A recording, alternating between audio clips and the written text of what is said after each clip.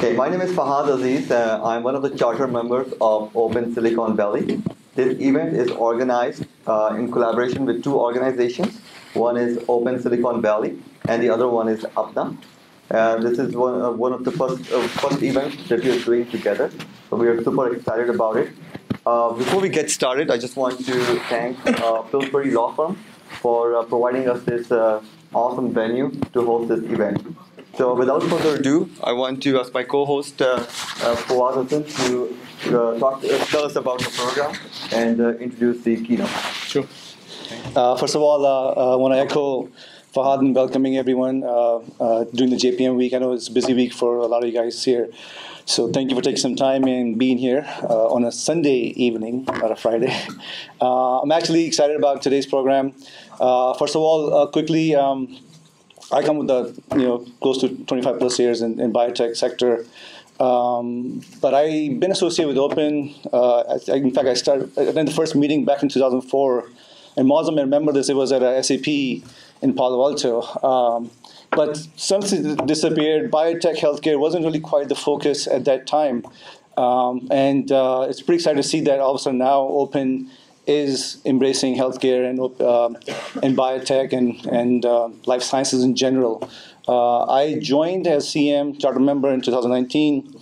And since then, we've been pretty active doing quite a few events where healthcare and biotech and life sciences has been sort of the center of a lot of these new upcoming research, and especially through the Open network, some of the diaspora that we have who have been involved in this sector for the longest period of time.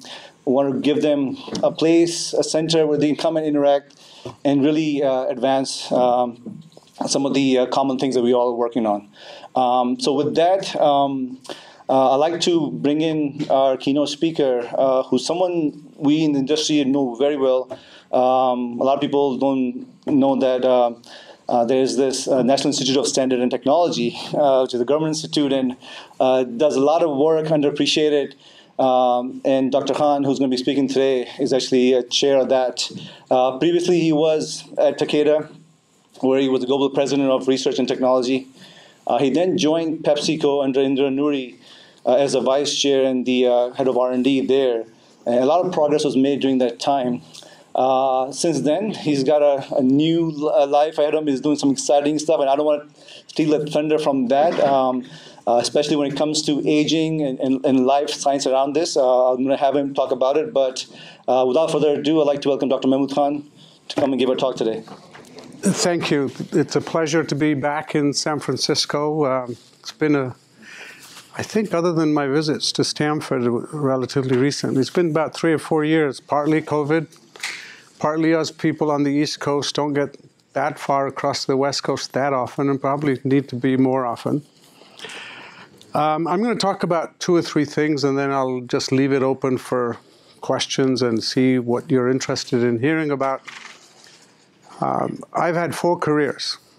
Started off practicing medicine at the Mayo Clinic. I'm an endocrinologist originally. Went from there to pharmaceuticals. Most people don't know is before I became an endocrinologist, I was also trained in food science at the College of Agriculture at the University of Minnesota. So I bridged medicine and food. Went to Takeda and then to PepsiCo, as you heard. And now run a research foundation and a venture capital fund, and I'll talk more about the work we're doing there. A few comments for those of you who are entrepreneurs or in the life sciences space or are interested in getting into the life sciences space. You'll hear a lot of people talk about doom and gloom right now. You know, the number changes every day. There's 150 companies available at cash value in hand. Some days I hear 120, and some days it's 100. You know, you'll hear all of that. I've been in my career exactly 40 years, and I can assure you that every decade or so, you're going to have this doom and gloom, and things are really bad, challenging. That's true, but they pass. And real entrepreneurship, whether it's small business or large business, is actually seeing through that challenge and riding it out until you get to the other side of this. So if anybody suggests or makes you feel like throw it in or get distracted, I can assure you, whether you look back at the 70s, the 80s, the 90s, 2000s, every decade there's one of these small down cycles. But the one thing I know is there are a few industries that are going to survive. Health, food and agriculture, transportation, infrastructure, and communications. Okay? Those, one way or another, are going to survive. We hear about this hypergrowth, this rapid acceleration. Trust me, when I came out of high school, we were not allowed to use a calculator in our exams. I'm of the generation that took my junior college exams using a slide rule. And that was technology. I still have my slide rule sitting on my desk because in my last job I had 3,000 PhDs work for me. And they were all uber smart, all smarter than I was, and all telling me about the latest toy, the latest technology, the latest AI. My generation, the latest AI was Excel spreadsheet when Microsoft came out with it on a floppy disk. That was AI. And then AI, new versions came, and we all think that that is the revolutionary next tool that's going to change everything. The reality of it is, and I say this having been Chief Technology Officer twice of 2 Fortune 50 companies, the reality of it is the human mind that asks the questions that changes things. It has not changed. And I'll talk a little bit about now as an investor when I ask about technology what I'm really interested in. It isn't the toy. It's the questions it helps you answer. And those questions are what drive this, okay? So take the context of my comments in that way. It's a great time to be in this field, regardless of where you're coming at it, okay? What is different, and is talked about, is that for decades, if not for centuries, we've trained biologists and we've trained mathematicians and engineers. And in fact, if you go back, in your teens often, in my generation, it was in your teens you decided whether you're going to study mathematics or biology. And that was the choice. However, that is no longer the case. And that's good. Because we're actually seeing mathematicians becoming biologists and biologists actually behaving as mathematicians. And with that intersection has come a new rapid acceleration at the juncture of these two fields. That's what's different. Yeah, the tools have got faster, better, they can store more data, they can do more computations. But you can do a gazillion computations if you're not asking the right question. It doesn't really matter what you're computing. And that's really what has changed. Now let me elaborate a little bit and talk about why I'm doing what I'm doing and how we think this is critical.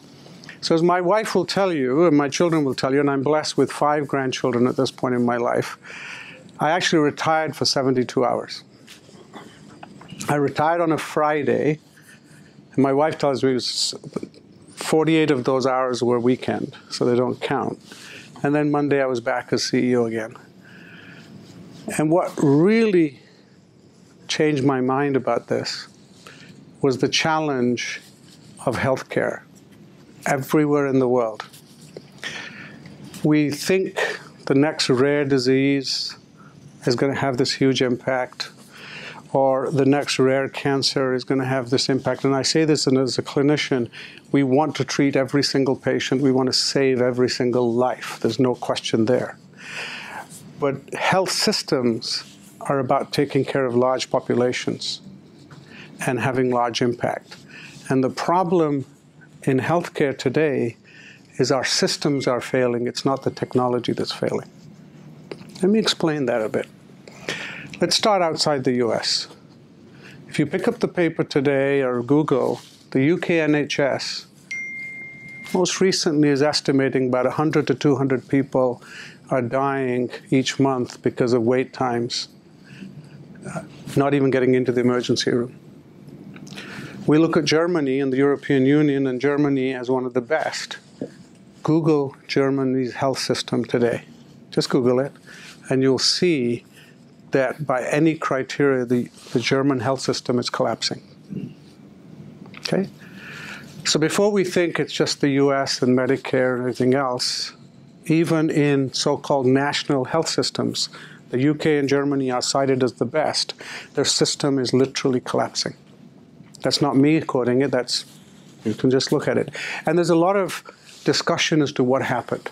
There's a couple of things that happened. One is we've had pandemics, increased demand, but behind that increased demand was a decades-long decline in capacity of the health system to absorb any shock because of underinvestment. Why has the demand really gone up that much? Now, if you look at the US, look at Medicare's budget. Okay?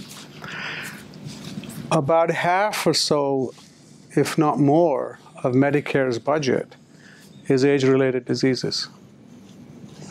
If you look at the largest health system in the United States, the Veterans VA health system, it's almost all age-related diseases. It's the veterans. Okay?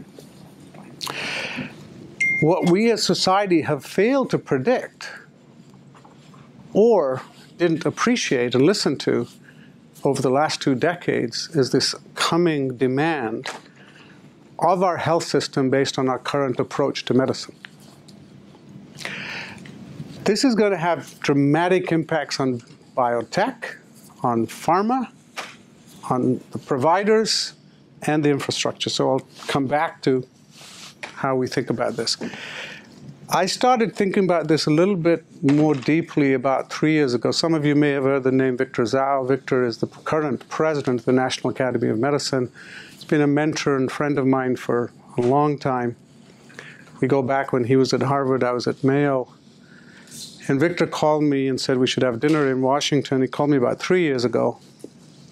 And we had dinner, and he said, Mehmood, I want to have the Academy of Medicine, the U.S. National Academy of Medicine, launch a decade roadmap. They do this about once every 10 years.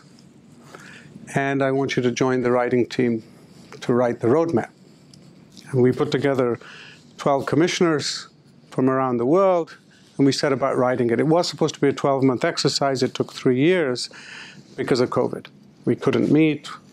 In fact, our first meeting was in Singapore in January of 2020 when COVID was announced as an entity. And so that slowed it down by about 2 years. It's a 250-page document. You can download it. It's actually, I think, the #2 most downloaded document right now in the National Academy of Medicine. Take a look at it. As I said, I had the privilege of helping write it. A lot of the detail I'm going to talk about, you can just pick into there. But I'll give you some of the crib notes. Number one, this is the first time in human history there are more people over 65 on the planet than under the age of 5. Just think of that statistic. Not the US. In the entire world today, there are more people 65 plus than under 5. What's the implication of that? If you project the next 20 years, when these 60-something-year-olds become 80-something-year-olds, the 20-something to 30, 40-year-olds will not be equal in number. And in a global system, which is a pay-forward system, every country on the planet has a pay-forward system, and I'll explain that. There will not be enough people paying forward to take care of those older people. Does that make sense? You might think, well, in developing countries, there is no national system. They're still pay-forward systems. They're just involuntary.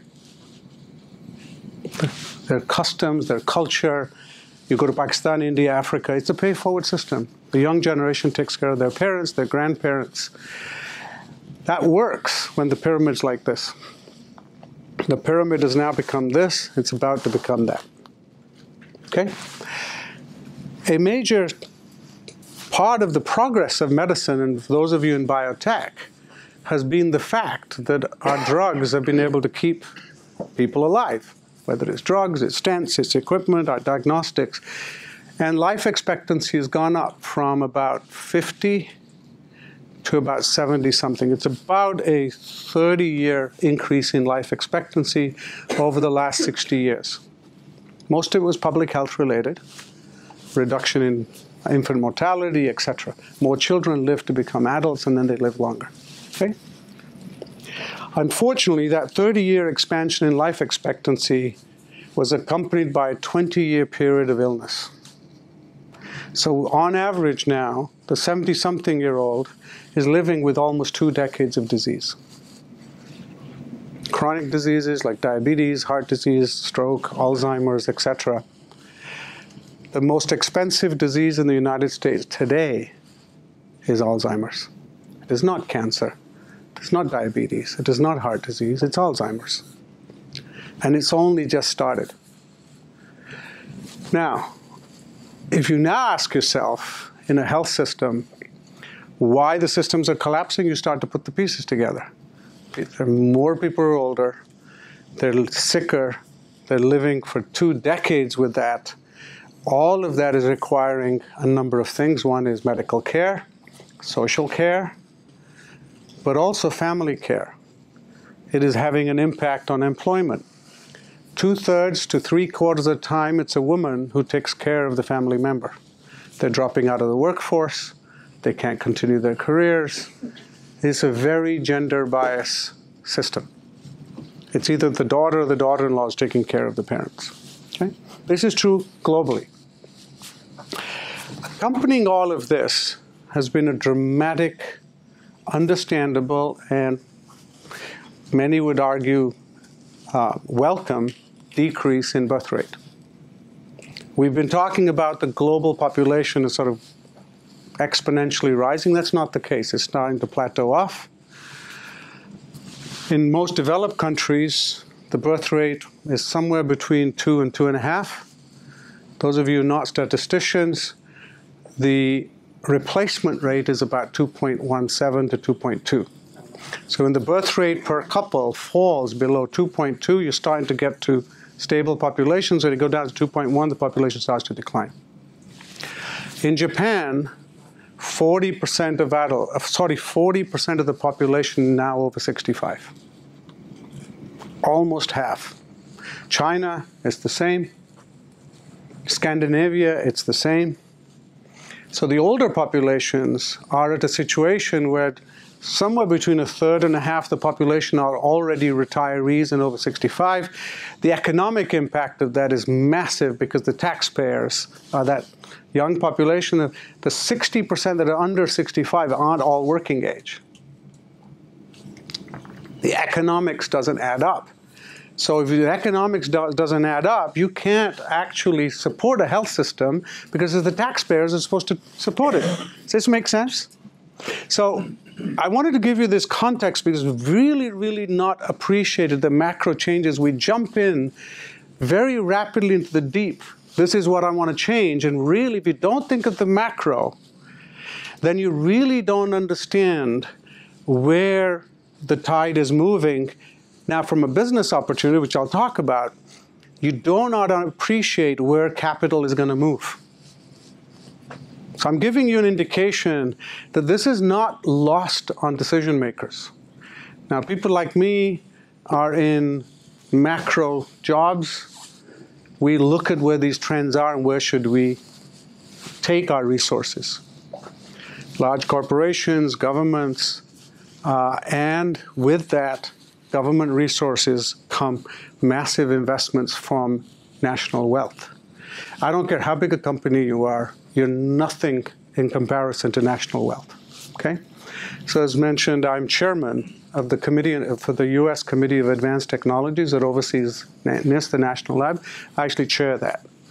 Now, for those of you who are Muslim, very few people realize it's a Muslim who's the chairman of the U.S. Federal Committee on Advanced Technologies. NIST has a broad mandate, by the way, not just health, but every aspect. In fact, those of you in IT, the U.S. CHIPS Act is being overseen by NIST, and therefore my committee. Lori, the Undersecretary of Commerce, is the current director of NIST. Even at that level now, the government is asking themselves, where's this coming? Now, on the pricing side, let me just mention, you saw this announcement of a new Alzheimer's drug being approved. You saw the same company had one previously. There was another one. What got lost is the last drug that was launched failed, not technically necessarily, but because Medicare refused to pay for it. The current one is approved, but Medicare has not approved to pay for it. That is landmark. Why? Because governments, no matter how big and wealthy, including the US, are starting to ask the question, at what price? When resources are finite, when the population pyramid goes from this to this, you cannot just say we're going to treat a few $100,000 per patient for a few months or for a year and assume the society will pay for it. That has been the assumption of this industry. That's been the assumption of medical care. If I prescribe it, it will get. Now, Europe started that first. If you go to the UK, there's a government entity called NICE. A pharma likes to call it not so nice. And NICE looks at the economic impact of every drug and say, is this there? They've already gone to, so if you think of an example of IVF, we used to pay in the UK for IVF cycles, right? They don't pay for IVF cycles anymore. They pay for successful embryos. They say basically you can give as many cycles or as few cycles as you want. If you have a successful embryo, you get paid. If you don't get paid. That is the ultimate pay for performance. Yes. Right? Yes.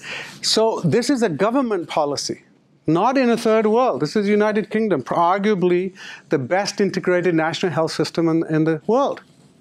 Europe is going through the same. When will it come to the US? That's just a matter of debate and time. But you're seeing the first indications of it by the fact that an Alzheimer's drug got approved but didn't get approved for reimbursement. Because who's going to get Alzheimer's? It's the Medicare patients, right? It's not private insurance. This is a government decision. So park that for a second. So those are parts of the challenge. Now let's talk about opportunity. Okay? You understand the challenge. You understand the impact on the workforce. There are some societal implications of this for those of you looking for business opportunities. This city, and no city in this country, is designed for a population where 1 in 5 people are 65 to 85. The city is not designed for that. The sidewalks aren't, the buildings aren't, the lighting isn't, the architecture isn't, the transportation isn't. Our driving license system isn't. So there's going to be a huge impact on several aspects of our infrastructure, transportation. Imagine airlines when a third of the passengers traveling are now 65 to 85-year-old. Getting them on the plane, getting them, you understand? So all of this is either a challenge or it's an entrepreneur's opportunity. Communication. Trying to dial a cell phone when your vision is getting increasingly impaired, and that's a large population. A mundane thing like go down the shopping. Any of you have grandparents or parents over 65? Go down the shopping aisle in a grocery store and take a look at how many of the food packages your grandpa can open. That bag of chips, see if you can open it when you're 80. You understand what I mean? Let alone read the label. So multiple industries are now starting to ask this question, which is an opportunity, because it will mean transformation of these industries at the macro level. This is where entrepreneurs will come in. They'll say, okay, I know how to address this. And they'll get fixed, and capital will fund it, because the market's massive. There are 1 billion people on the planet over 60, and there will be 2 billion by the year 2050. There's 1 billion new consumers coming.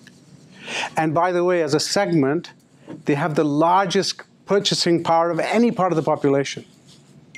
It's the boomers. They have more disposable income. And we aim to spend it rather than give it on to the next generation.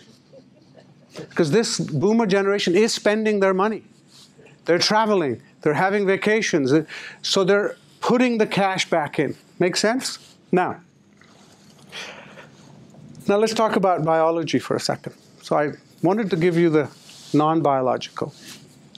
If you want to address aging as a biological phenomena, you can come at it 3 broad categories. The key thing with aging at a biological level is the loss of resilience. It's the fundamental change. As we get older, our ability to be resilient gradually declines. And we suddenly think, my parent had a stroke, they had an accident, they had a pneumonia, and that was the cause of their demise. That's not the case. There was an underlying decline and an acute insult, which otherwise a normal, healthy person would have recovered. A young person recovers. They don't recover to the same baseline and eventually get to the point where they don't recover at all. Okay? That loss of resilience is the fundamental hallmark of aging. It doesn't happen when you're 70. It happens when you're 30. Why do I say that? Your teenager gets an injury, bangs their knee, bangs their elbow. Monday morning, they're back at school. When you're 30, you feel it by the end of the week. When you're 50, you're still feeling it a couple of weeks later. When you're 70, you're complaining to your wife about it even 3 months later. What's the difference? The injury was the same. You understand? That is loss of biological resilience. That's the fundamental hallmark underlying all the other things. Now the question is, what can we do about it? Okay? As we age, there's a number of pathways. Some of you are biologists, some of you are not. I won't get into that. But I'm going to give you some simple examples. But let me start with optimistic hope. We often get asked the question, so how do we address it?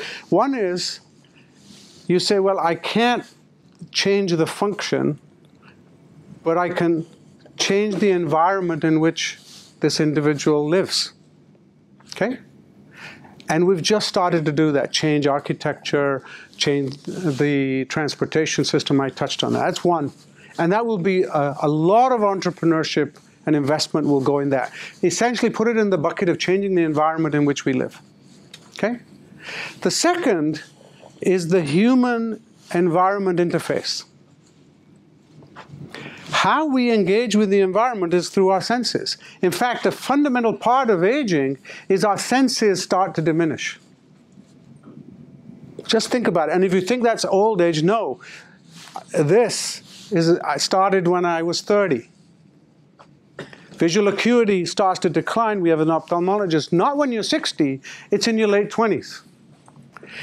Hearing starts to decline in your 30s and 40s. So these processes don't suddenly happen. We're all aging. We're all experiencing, and most of this room, if not everybody, has already experienced a degree of that aging process. Okay? So we can now supplement that function either by wearing glasses, hearing aids, transportation device, something else that supplements our functionality and how we engage with the environment. The third category is change the biology itself. Just think of that. Change the biology itself. There is a fourth, which we're starting to think about, which is, can you change the biology using devices? That intersection. So it's sort of not the second. It's not really just the third. It's a bridge between those. I acknowledge it, but we can get into that debate. Okay? And there's evidence that devices can change the biology. We get it. Not supplement it like a pair of eyeglasses, but actually change it. Now the question comes, can you actually change the biology? And I'm going to give you a couple of pieces of evidence that clearly suggest to us the biology can be changed. It's not permanent. The first one is something we've observed since the dawn of time, and we didn't quite appreciate what we were observing in nature. I say nature, some of you believe in God, some of you don't. I happen to. will say it was God. But let me give you a very basic biological example. If you take a woman who's, let's say, 30 years old, and you measure any of her cells, you can actually measure the biological age of those cells. There's lots of metabolic techniques and molecular techniques. You can measure the biological age. In fact, we're getting so good now that we can measure your biological age separate to your chronological age based on your date of birth. This has some major ethical issues, because if we can measure your biological age very accurately, and therefore from that predict your life expectancy, who should have access to that information? And is that a requirement, for example, for health insurance or life insurance? Right? Just like any other risk factor. Just think of that. I won't even get into that, but it has profound implications for the insurance industry. Okay? So that we know we can do. So you take a 30-year-old woman and you take her cells, you can tell that they're 30 years old. In fact, if you measure the age of her ova, her eggs, they're about the age 30 as well, because the eggs will age as her body ages. If you now take let's say a husband who's 35, 40, whatever, and you measure the age of his sperms, it'll correlate with his age. And now that couple conceives a child. Within hours of fertilization, the new embryo's age is 0. It reboots. We've sort of assumed that. What I've just said is very profound. We've always assumed that. We've never actually asked the question, because if it wasn't true, then every generation would have an older and older biological child, and after a few generations, you'd have a very, very dysfunctional embryo, right? It's not the case. At the point of conception, within hours, the biological system can reset the age. Just think of that. It's profound that nature designed into its system a reboot mechanism so that every generation would start again. Understanding what that switch is and its mechanism is about as profound a biological intervention as we can imagine. So those of you who think you're coming up with this next protein, think of that. You understand where I'm going? So that's the first piece of evidence that if you think of the observation, has to be true. It's a question is not is it true, but how is it happening? That's the first thing. By the way, in our bodies, we only have one set of cells that are immortal. And they are been immortal for thousands of years. They are your germ cells. They are the direct descendants and are your germ cells, which is, of course, your reproductive cells. So that's one piece of observation. The second observation is that if you actually take living cells, we've always assumed that once they differentiate, you can't de-differentiate them. But until Yamanaka came along, identified the Yamanaka factors. Those of you who are not biologists, he identified a set of proteins that actually can change a mature cell back, undifferentiated. And he got the Nobel Prize for this. The problem is if you undifferentiate a cell too far, it can become cancerous.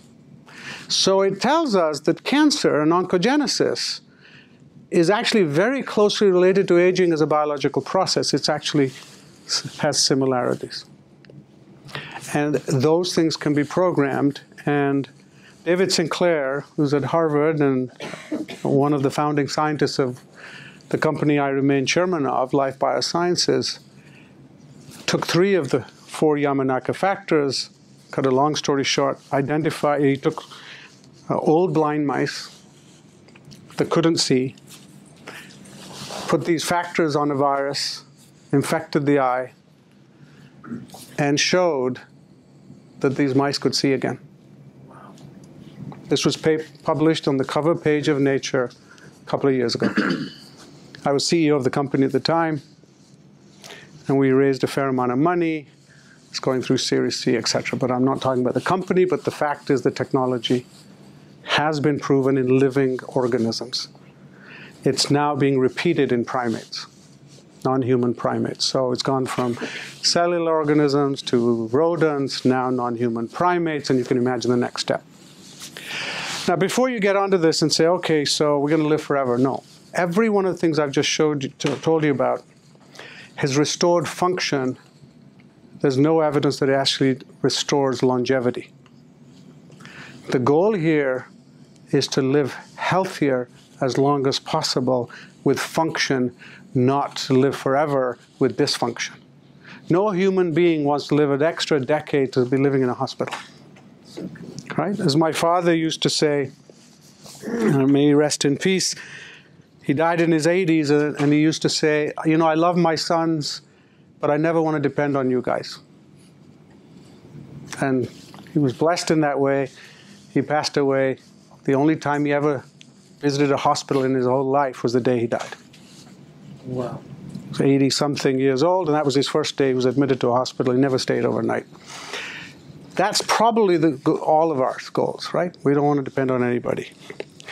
So let me finish by talking a little bit about Hevolution and why Hevolution came about. We are the largest now funder of the science and investment in the biology of this, and nobody's heard about us. And that was by design. So about 3 years ago, when I was working with the National Academies as a commissioner on the report, we, two sovereign funds. Let me back off on the sovereign funds. We all think of large venture capital funds as the primary funders of biotech, right?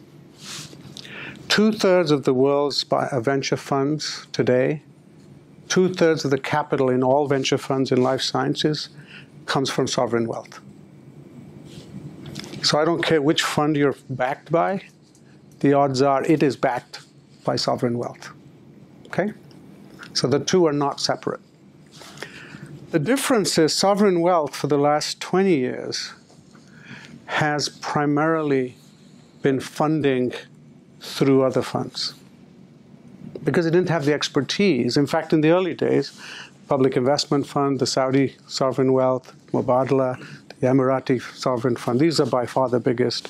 The Norwegian Fund, these are the three big ones, have chosen to invest their funds through other funds and let the due diligence and evaluation and everything. In actual fact, the last 10 to 15 years, they've been gaining expertise on how to invest in technology. And what you're seeing in the last 5 years is that they started to become more face-forward. And what you're going to see in the next 5 to 10 years is much more direct investment because they've built the capacity in the teams. All right, just to give you sort of the lay of the landscape. I'm not talking about a few $1 billion. We're talking about trillions of dollars.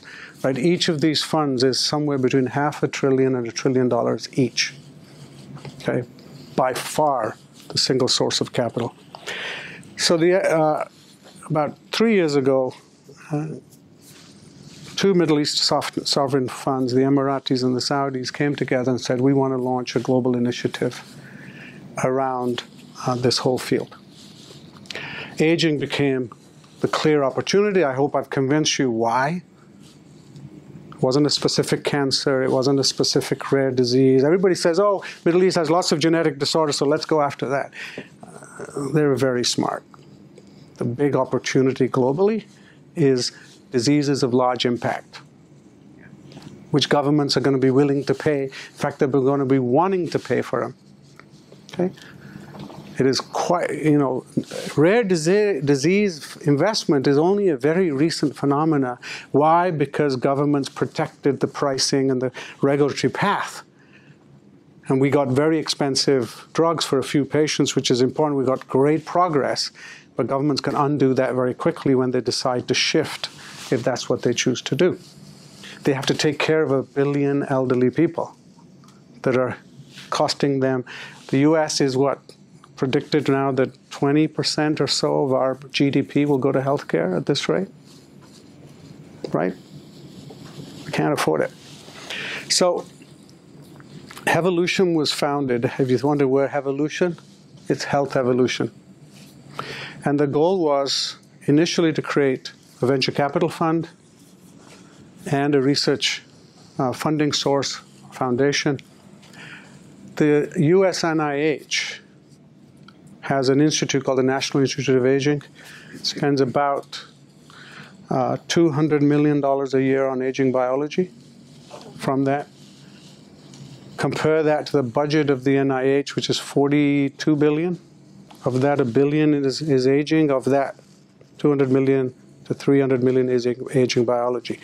There's the mismatch. Medicare's budget is that aging. 200 out of 40 billion is the biology of aging, and $1 billion, so somewhere around 2% of its budget is on actually the single biggest driver of our healthcare costs. And that's now being looked at and going, okay, this is not right, okay? So Hevolution, I actually helped design prior to launching it. It was pro bono. I was approached and said, would you help us think this through? So I did. And we came together and said, look, instead of launching a fund and a research foundation / agency, we asked a question. Is the reason to invest capital, or is the reason to fund the research to progress the science? Absolutely. But I also recognize that when you fund science without providing capital to pull it through into the market, it sits as publications. In fact, most of the time, the only people benefiting are the scientists who publish the paper or file a patent, and nothing happens to it, okay? And so we need capital, and that capital has to be different than the usual capital. Why? The usual capital, and I don't mean any disrespect, but this is a general statement, is a 10-year fund. And you launch a fund, and you say, I'm going to deploy capital for about 3 years, right? And then I'm going to, at the end of it, take about 3 years to get the returns. So 4 to 5 years is actually the time on average I'm waiting to see if I get a return. Well, if you're going to have an impact in most healthcare biology, it's not going to happen in that time period. And so what happens is they start picking off the tail end, and the pipeline continues to dry. And that's what's been happening. We've picked off everything. Government funded the start. VCs picked out the rest. Pharma took it to market, and then there's this big gap in the middle, right? And that's where a lot of this is stuck. So we realized that needed to happen. So we had a discussion. We said, why not create a venture fund that doesn't have that same time commitment and put it within the foundation? And I'm not talking about a small amount of money as a social impact, no. Put the venture capital fund where the returns on the venture fund actually go back. And so now your return is measured not only as capital return, but actually impact. Hence our vision statement, go onto our website, is very clear. We are looking to expand healthy lifespan for the benefit of all. It's to democratize the technologies, not for a few, which means we're not going to invest in something that's going to impact a couple of hundred people at $1 million a treatment. Not interested. It's got to have large-scale impact across the world, okay? We launched publicly this year, and we have 2 verticals. One is we provide research grants anywhere in the world, and in this coming year, we're looking to deploy somewhere around $200 million. Our goal, and we're on track to be deploying $1 billion a year.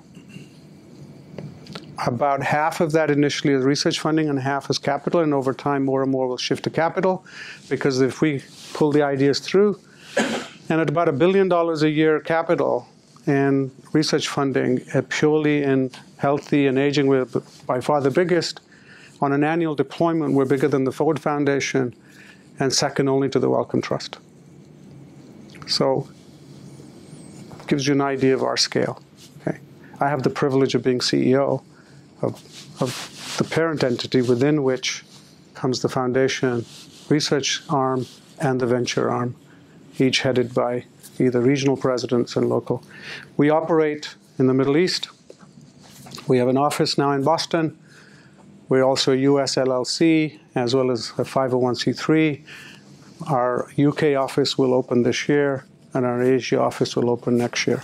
So that will be our global footprint. We've got a very experienced board. You can go onto our website, take a look. You know my chairman. He's the Crown Prince of Saudi Arabia, who I report to. And we are backed, as I said, by sovereign wealth for that reason, which means we want to drive this for the long term. A couple of comments on impact.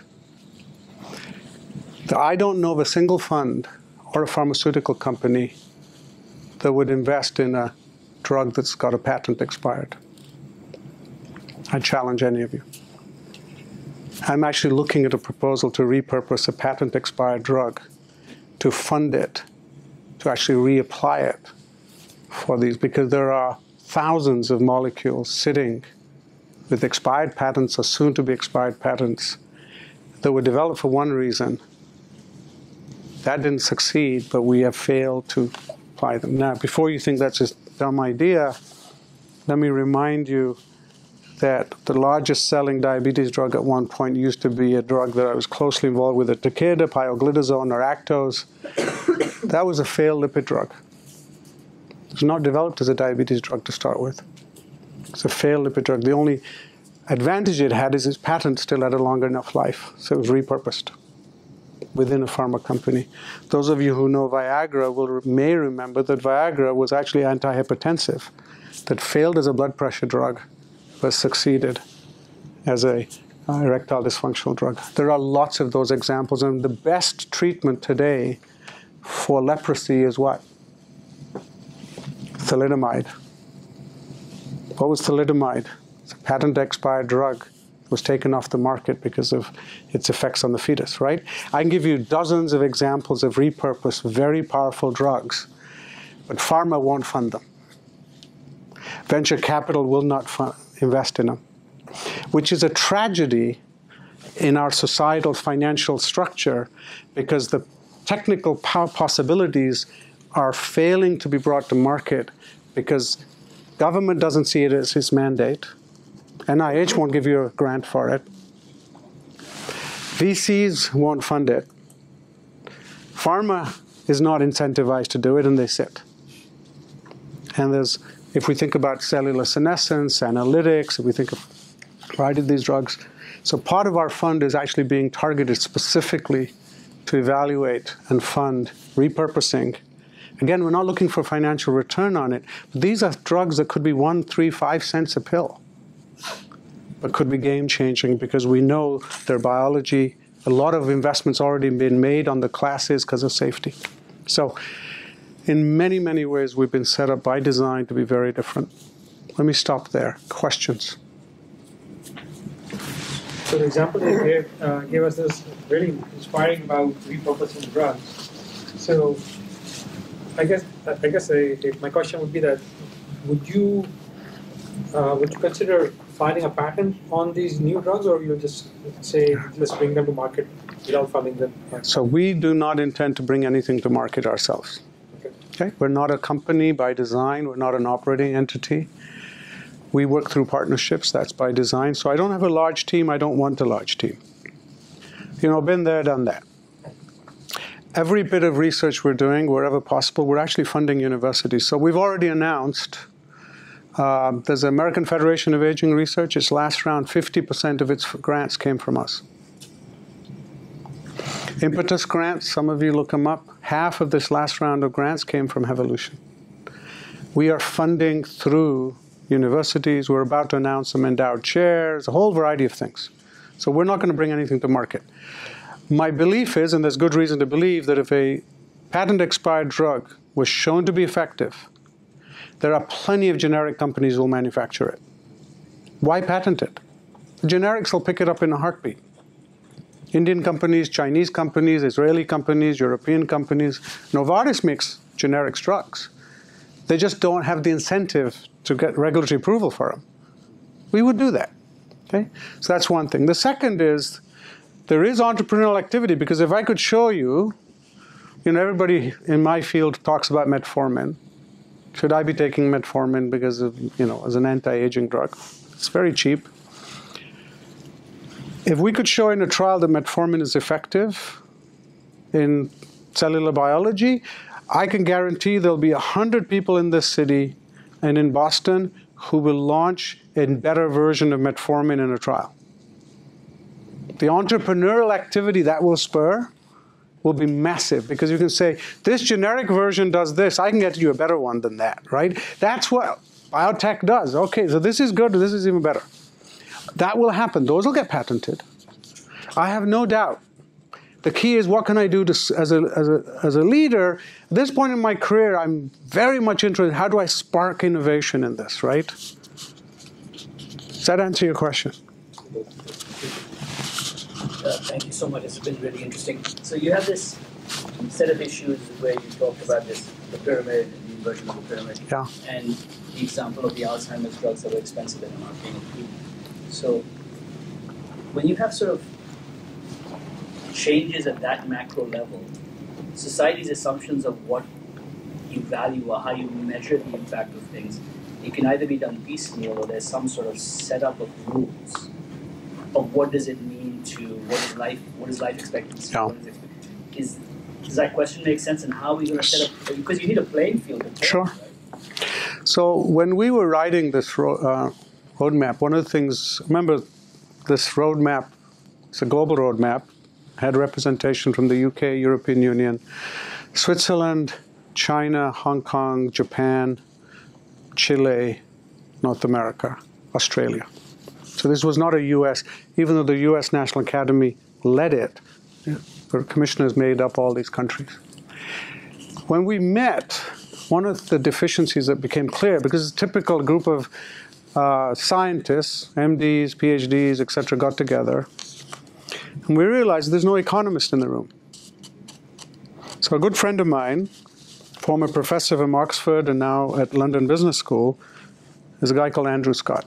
He's probably the top 2 contributors of thinking about the economics of aging in the broadest sense. As an economist, I'd recommend take a look at some of his writings. He's coming up with another book on this.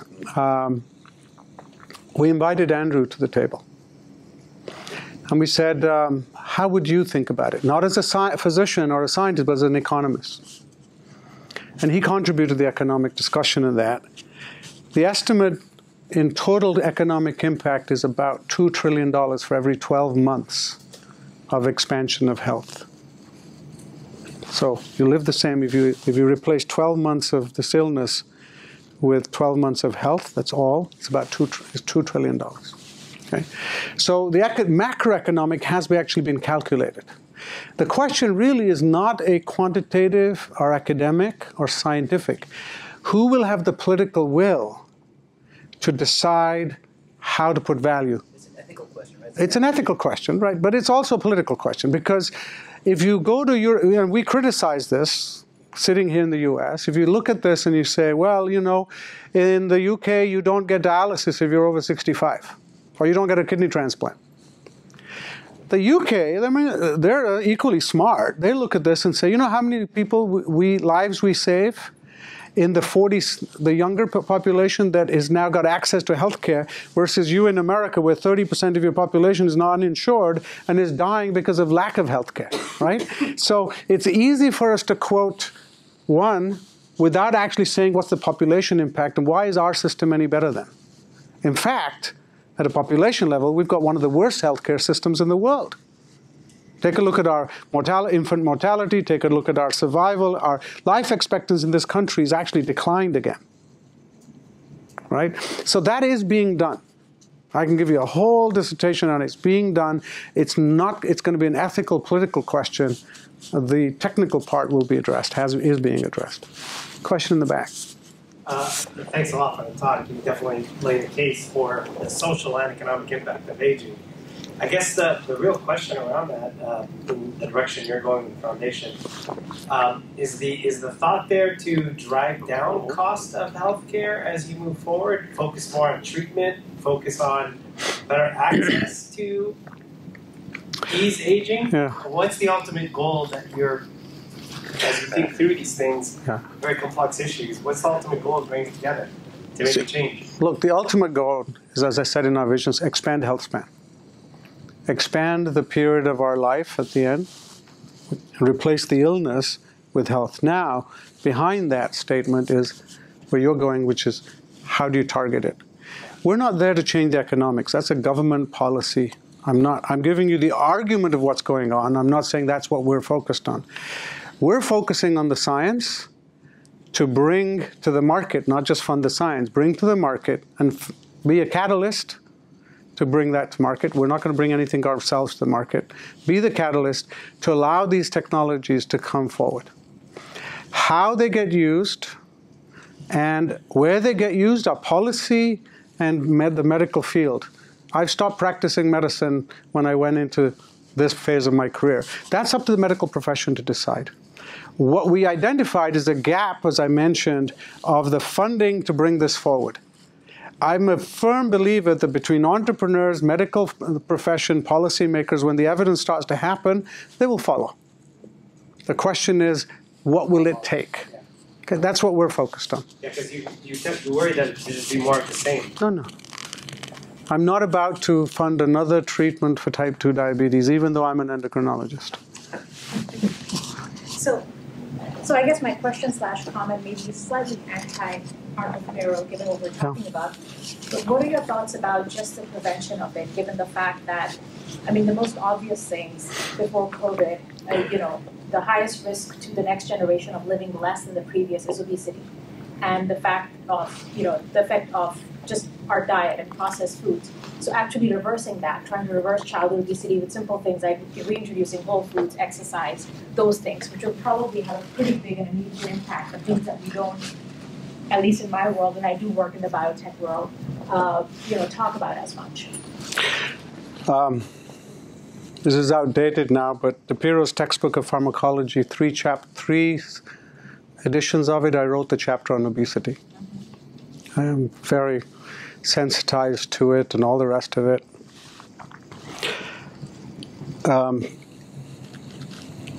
Most of the things I just talked about aging, has nothing to do with childhood obesity. The impact of chronic disease in the last 2 decades of life are the 60 to 80-year-olds. Childhood obesity is clearly a problem. It's a predictive of premature cardiovascular disease. Those are not the ones who are surviving. So let's put it into the context of if you're obese when you're 10, you're unlikely to be 80. Okay? So again, we have to put it in the context. The primary drivers of healthcare costs, as I mentioned, are indeed neurodegenerative diseases, metabolic diseases, not just obesity related, diseases like osteoporosis, musculoskeletal, arthritis, all of these things. Some of them have impact because of weight, but not all of them. Okay? So there's an underlying fundamental reason. Now, the other part of this, which is always interesting, and again, I am a metabolic physician, obesity, not all obese people become diabetic. So there's clearly, obesity is a risk factor. It can't be the primary driver. If it was, there'd be 100%, it's not even 50%. And the fact that the majority of Americans are obese aren't diabetic tells you, and yet Asians, and we can get into fat distribution and all the rest of it, but most of us in this room become diabetic way before we're obese.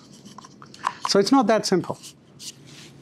I love the conversation. I really appreciate the fact that you hit on the macro level, the macro topic for healthcare. To me, healthcare is all macro. If you really want to get to it, one macro issue is probably more related to your work in NIST as opposed to the foundation. But I rarely hear it mentioned at a policy or at a national level. We'd love to hear if this has been ever a topic of discussion. When I think about challenges in healthcare, all the things you mentioned are obviously very true. But if I think about the U.S. as a system, to me, it's labor cost. 60% of healthcare spending is on labor. And it's like, I'd argue it's the most inefficient industry other than hospitality, right? And if you want to move the needle on anything, it's like, how do you make healthcare a more efficient industry in terms of human output. Yeah. But it's a tough one to deal with politically because right now I think we use healthcare to subsidize employment. So, where does the investment or the will to dramatically change the productivity of the average healthcare worker? So the changing in demographics of our population is actually having two major impacts on labor. There are about 1 million manufacturing jobs in the country that are unfilled right now.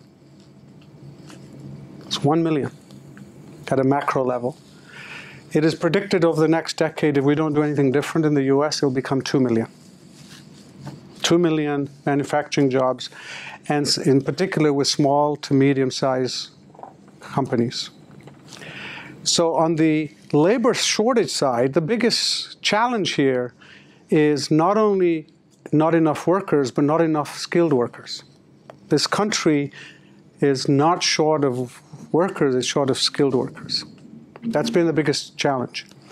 Part of that becomes our educational system, and there is a lot of discussion at NIST, because unlike the European educational system, we have failed to develop a skilled worker track. We basically say you're either a manual worker or you go to college. But vocational training in this country for the last few decades essentially has been ignored. That was okay when most manufacturing didn't require a lot of technical skills, but with automation and efficiencies came requirement for those skills, and we don't have the system to do it. So there's a lot of discussion now in Washington how to change that. Let me park there. Which of the two most advanced robotic development and manufacturing countries in the world? Japan and South Korea. Okay? The most advanced. How did they start their robotics industry? Auto? No, it wasn't auto. Labor. Labor to do what? To help all. To work in hospitals. What was it? They were so short of basic manual workers in a hospital system, they started to invest in developing robots to help manage assisting moving old patients. Remember, 40% of the population is over 65. Their hospitals are essentially geriatric hospitals. Japan had no immigration, and so how are you going to find the nursing care to just move patients? So they went and started using, we'll develop robots. In fact, that's the genesis of their robotics. So they've already gone down this line, and they have become the most advanced robotics manufacturers, developers and manufacturers. Most of their output actually isn't going to healthcare. But the underlying reason they went into that was actually healthcare. And that's good business and entrepreneur. They looked at the opportunity, developed the technology, and identified new markets. But it started. The inefficiency in our system is not simply that. The inefficiency in the US system is the multiple layers of bureaucracy in processing. If you actually look at the overhead, the G&A in taking care of a patient, it is huge. The government's trying to do this, and they're trying to address this. So some of this is historical, and I'm going to give you a very quick history. How did we end up? I mean, in this country, we have more CT scanners and MRI pieces of equipment per capita than anybody in the world. Why? Physician-induced demand. I'm sorry? Physician-induced demand. No. No. I used to believe that when I was a physician. So Medicare was set up back when? 1960s? Yeah. Right? And when Medicare was launched, now think about this very carefully. When Medicare was launched, the government sat in Washington and said, well, we're going to pay you to do an X-ray, a chest X-ray, right? Now, if you're in New York or Boston, you say, hey, hold on. My cost of doing an X-ray in Boston is much higher than doing it in Kansas City. Fair? So how are you going to cover my extra expenses versus the guy sitting in Wichita? And the government said in their wisdom, I'm not saying I had any better answer, but the government said, okay, fine. We will give you an adjustment for the cost of doing business in your city. Is that fair? That's fair. So how are you going to calculate cost? Well, they said, my cost of building this building is much more expensive in Boston than it is in Wichita. And they said, okay, well, we will give you your true cost of doing business. The accountants got a hold of that, and they said, which means I can amortize my cost of capital as a cost of doing business. So capital expenditure became underwritten as a loan by the federal government. You just needed to raise your cost of capital, your cost of your infrastructure, and you would be guaranteed so long as your occupancy rate was high enough. Does that make sense? And so now the incentive was every small town built its own hospital, put its own MRI scanner, put its own CT scanner across the country, incentivized by a federal policy that said, whatever your real cost of business is, we will give you an allocation for that. Does that make sense? Just look at how it was done. That continued for a few decades, and these things mushroomed. Now that caused not only capital investment, because the government was paying for it, added bureaucracy to calculate all of this, all this all this continued. Now, then came the wake-up call.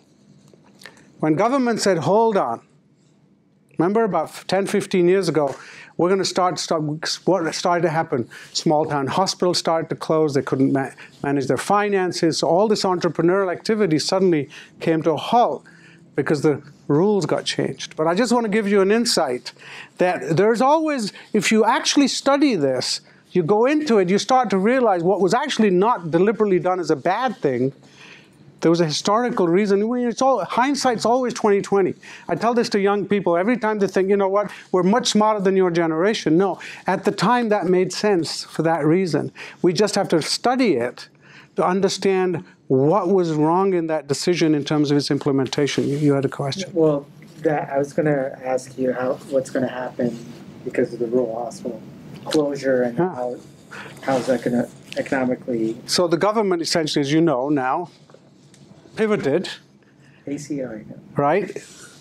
You can't support all of that infrastructure suddenly because I'm not going to underwrite it anymore. Essentially, the government was underwriting a loan, right? So that started to change, but that's a challenge. COVID taught us that. The pendulum perhaps swung so far because we're not willing to pay for the inefficiency of maintaining capacity. And Germany and the UK, as I just mentioned, also suffered that, not just us.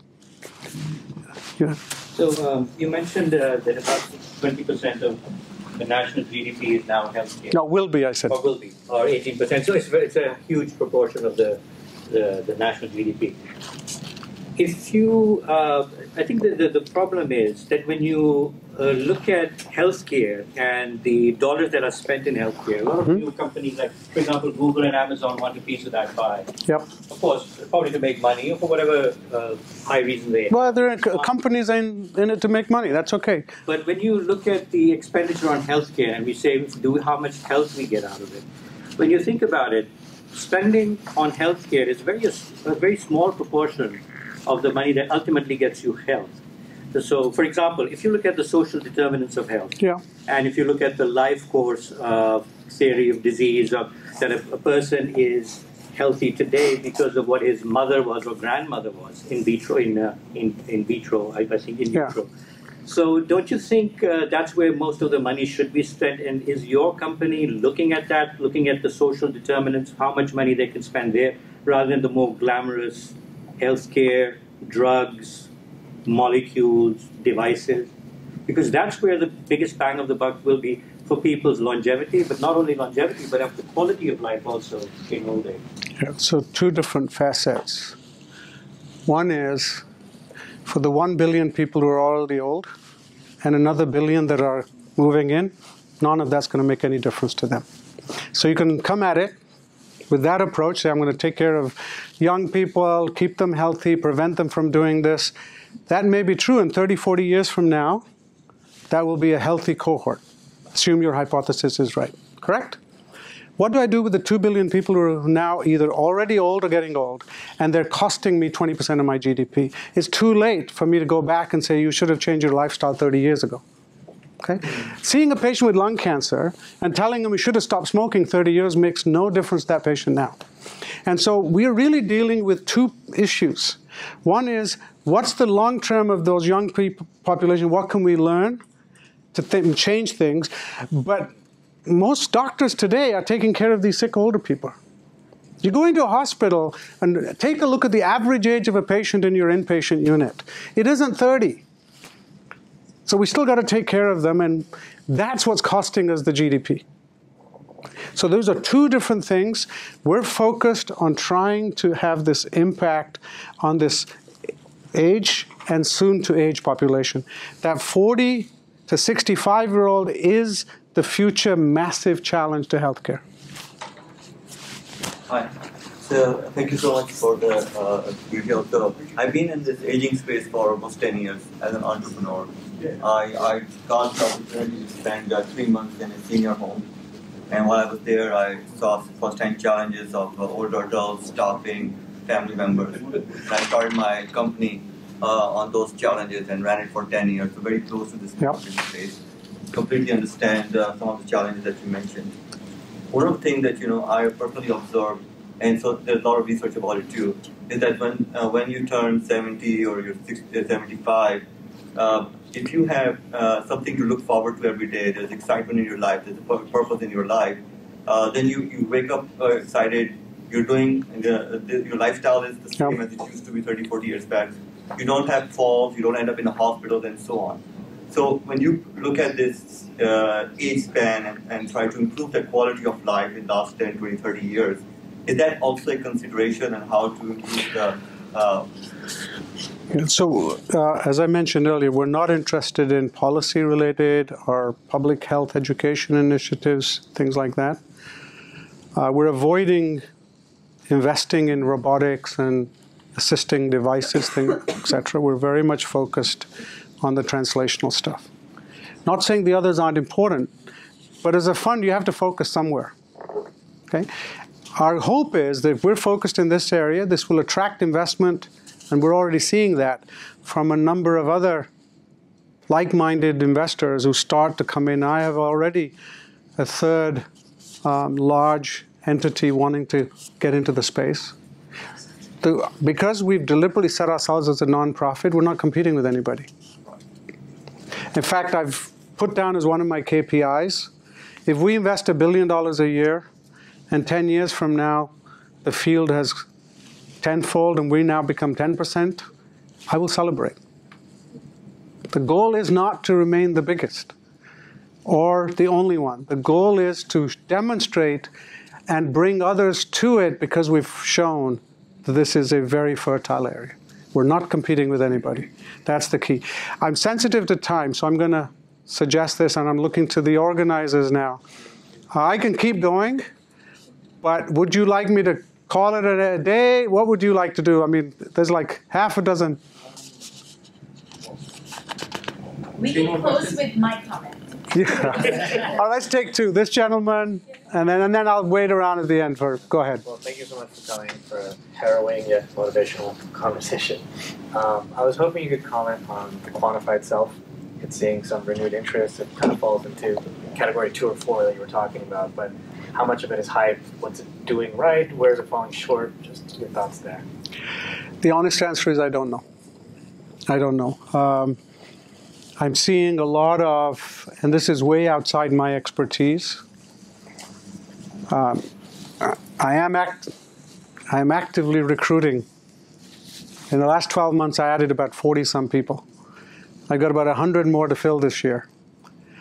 And just hired an ophthalmologist to join the team, hired a very seasoned physician venture capitalist. I'm now looking at a data scientist who's an expert in one version of AI, an MIT scientist. So we're building the expertise. This field is so fragmented, and it's a bit like an elephant. Everybody sees a different perspective of it, and everybody has not only that perspective, but they think they have the answer as to this is the way to address it. None of them are wrong. I mean, in this discussion, we've heard lots of perspectives. None of them are wrong. The issue is, where's the low-hanging fruit where we can have the biggest impact in the quickest time? And we can do everything, but one of the things I've learned in my 40-year career, if you don't focus, you can't, and don't land your first plane, you will not survive. And so one thing I'm telling the team is, I will not let my team try and do everything. In fact, the old man in the room is usually the thing in my executives now, and they're very seasoned executives. My head of investment, Bill Green, is a Yale-trained physician, internist, Harvard-trained epidemiologist. He was at Gates Foundation, Genentech. For those of you who know the Biotech, he was at MPM Capital. He's the managing partner of MPM Capital. Spent 15 years there as a venture capitalist. Very seasoned. He knows if he comes into my office and says, oh, the team wants to do this, the usual answer is no. Because we're very clear. So I don't know. Can I find the right people? I'm of the generation, my son tells me there's a thing called the metaverse. And I go, what? I thought it was an equation. Right? And so now I've read this book on the metaverse. It's like, what the heck am I reading this stuff for? I don't know. I think we'll find the right people. And if the team convinces me, we'll go after it. I just wanted to make a comment. First of all, thank you for this talk. And I want to validate some of the things you've said. Having worked as a frontline doctor in the nursing homes, I think this discrepancy that you pointed out between the pyramid going this way, and we don't have enough young people to take care of these people who are getting older. And I've seen it, firsthand, and it's going to get worse. So we have to come up with solutions. Thank you for the talk. So let me leave you with the fact that you all know. COVID was about the elderly. 80% of the deaths were people over 65. Our inability to take care of the elderly, our inability to support them through that acute illness, and their lack of resilience was what shut down the world. Okay? Imagine the technology, and this is not Star Trek, this is feasible, the technology to be able to reboot your immune system such that not only can you recover from the virus, but you can actually react positively to a vaccine. 40% of people over 65 who get a flu shot actually become immunized. 60% of people over 65 who get the vaccine for the flu do not have an adequate immune reaction. So the part of the population that needs it the most are actually the population that actually don't benefit from the vaccines, even the ones we have. If we continue just trying to get more and more vaccines without trying to change the biology of the immune system, nothing changes. You understand where I'm going? We have to invest not only in vaccine development, but the ability to enhance the immune system back to some normalcy in order for that immune reaction to happen, in order for immunization to work. As simple as that, if we're going to prevent the next shutdown from another pandemic. That's why governments suddenly have woken up. And there's going to be massive investment getting behind this for that reason. Governments cannot afford to just now watch because the experiment has been done. Right? The data is in. The question now is what policy, and that's what gives me optimism, because there's a lot of funding will now follow this, because every politician who wasn't a believer suddenly became a believer. Does that make sense? And for those of you as entrepreneurs, you know the old saying, go where the money is. I'll leave it with that. I'll take your question afterwards. Thank you very much.